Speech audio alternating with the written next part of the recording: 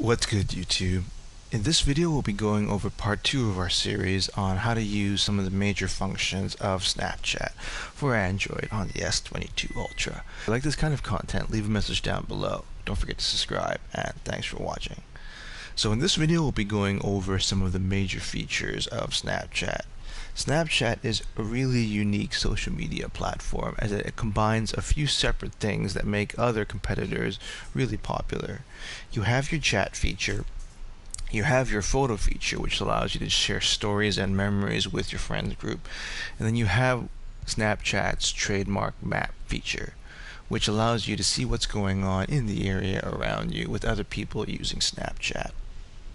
And of course, on top of all of this, Snapchat is really unique in that the chats that you share with your friends and the memories that you share with your friends only last for a specified period of time. So let's go into the main screen on Snapchat here. At the top right of the screen here, you can switch between the rear and front facing camera. You can also turn flash on or off. At the bottom of the screen is the circle button which is your shutter trigger. So if you want to take a new snap, you want to hit this button for the shutter feature. To the right of the screen is one of Snapchat's trademark features, which is the lenses filter. Here you can swipe between various lenses, and of course the Snapchat app will add this lens to whichever shot that you have. There's a few famous lenses and there's a few ways of getting more lenses, but we'll go into lenses further in a subsequent video. So if you take a picture here, you have the option to either add a caption, change the color temperature of the picture, crop the picture, add music to a photo.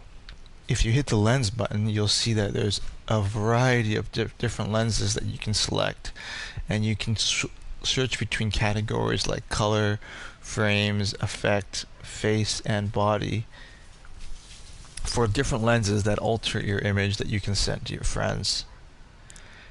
You can also add an attachment and crop the image in Snapchat as well. At the bottom left of the screen, you have the option to save this. You can either save it to your memories, which is a database that's backed up by Snapchat with your saved memories, or you can save it to your phone's camera roll as well.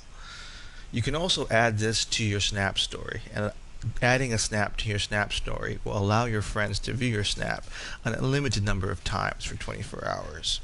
You can save this to your friends. Photos or videos of snaps with a timer can be sent with no limits and saved in a chat by friends. So that's some of the basic features of the photo mode. You can either save it to your memories, you can either save it to your story, or you can send it directly to your friends. If it's saved in your memories, there's no time limit on when this will expire. But if you save it to your Snap Story or you send it to your friends, there's a limit on how long your friends can view your snaps for a period of time. So those are the basic functions of the camera feature. In our next series of videos, we'll be going over the map function and also going over the chat function as well. If you like this kind of content, leave a message down below. Don't forget to subscribe, and thanks for watching.